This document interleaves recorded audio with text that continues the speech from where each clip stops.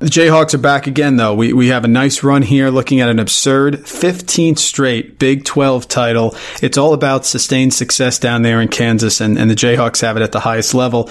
Many are touting, and Coach Self has even indicated this as well, that Dedric could be a possible third Big 12 Player of the Year in a row for Kansas. Frank Mason, Devontae Graham, of course, but he is being touted as pretty much having that impact this year that could happen. Dedric was averaging 19 points, 10 rebounds per game as a sophomore for the Tigers. How good are the Lawson brothers, and should we really start believing in the hype that Kansas can really have 3 Big 12 Player of the Years in a row? Yeah, I definitely think so with Dedric. If you hear Bill Self talk about it, he absolutely glows about and talks highly of what Dedric Lawson can potentially do. And when you hear the comparisons that he makes, it goes back in time to players that have been Big 12 Players of the Year in the past. And the number one comp that, Bill Self talks about with Marcus Morris with Dedric Lawson.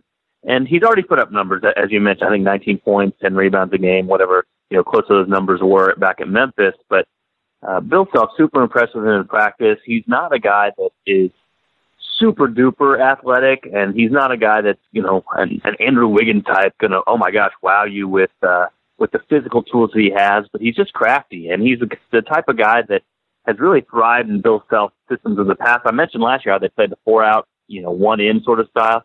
This gets Bill Self back to the way he's played offensively so many years in a row. And if you look at how guys like that have fared in the past for Bill Self, Marcus Morris or Perry Ellis, I mean, there is a blueprint there for someone like that to have a huge statistical season. And not only that, Bill Self keeps talking about how Dedric is one of the best passers they've ever had in the program. And so if he can create for himself, make those mid-range jumpers, get inside and kind of work with the angles of KU's offense, where Bill Self has done so well over time at getting guys easy baskets by getting them the ball in good space where they can make layups. You add that to a guy who's able to pass and open up his teammates.